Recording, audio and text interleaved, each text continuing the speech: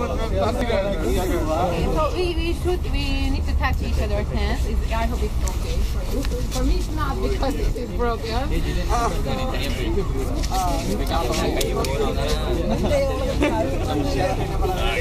Yeah. I'll take video. So then let's try. You know what the circle is? No. Let's try to make a circle, but it doesn't matter if it's okay. Just so let me know. So it's really easy.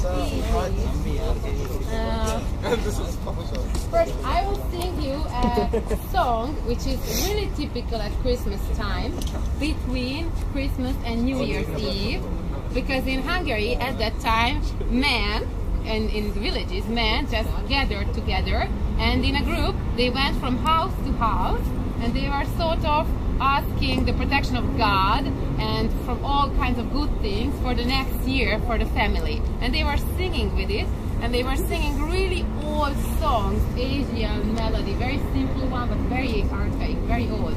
So I will sing something like this for you now, and the steps will be very simple. You I have to.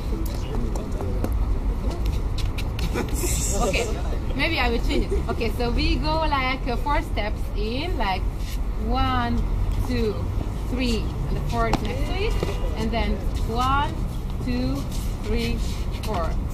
Really easy. 1, 2, 3, 4, 2, 6, 7, 8. Oh, ganz gut.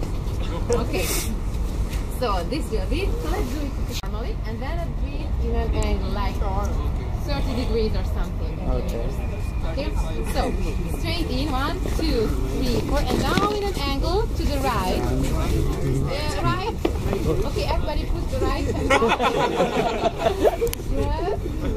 Some people don't have any right arms. 2 left hands. In Hungary, if you say you have 2 left hands, it means you are not really good at anything. Okay, so again, 1, 2, 3, 4, and the feet in an angle, 1, 2, 3, 4. Yes, dancing is always a form of cooperation. If you don't feel